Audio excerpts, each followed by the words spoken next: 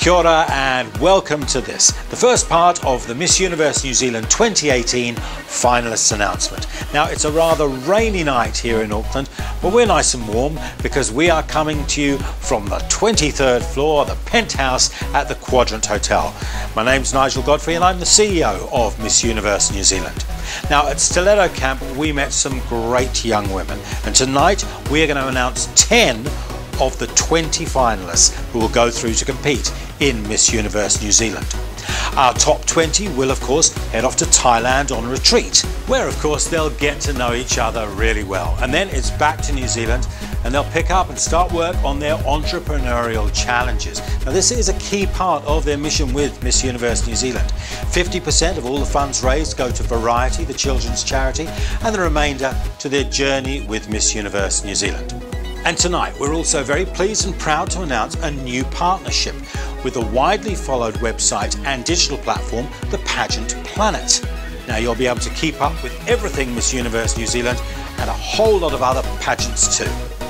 And of course we are heading towards our grand final on Saturday, August the 4th at Sky City. There'll be some great special guests, more about them in the coming months, and we can tell you right now that we will be back live broadcasting on Bravo, free to air across New Zealand and of course across the world on our live stream. But that is all still to come. Tonight is about our first group of finalists. I'm about to announce them and I'm going to do that in no particular order. Here they come. First up, Marina Carey, Ella Morgan,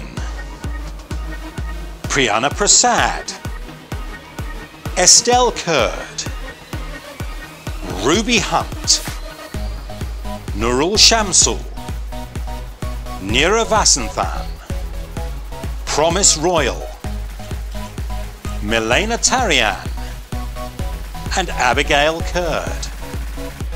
So that's 10 out of 20. We are halfway to finding our full set of finalists. But of course, it's not over yet. On Sunday, May the 6th, we will be holding last chance entry auditions. So if you think you've got what it takes to take out the title, or you know someone who has, head along to our website, which is nextmissnz.com. And make sure you get those entries in fast because the places on May the 6th are limited and they will go. That's almost it for tonight. Congratulations to those 10 that I've announced, and good luck to those still in contention and that we're going to meet on May the 6th. I'm going to be back sometime after May the 6th to tell you who the entire top 20 are. But for now, it's goodbye. Miss Universe New Zealand thanks the Quadrant Hotel,